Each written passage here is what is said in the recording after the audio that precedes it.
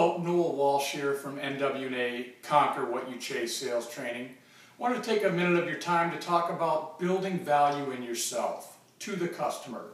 How you portray yourself or see yourself doesn't matter. It matters how the customer sees you.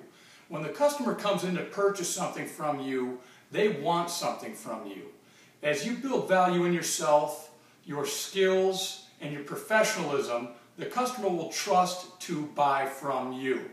So always remember, every time you get a customer, work on building the relationship, work on building value, and then from there, work on closing the deal.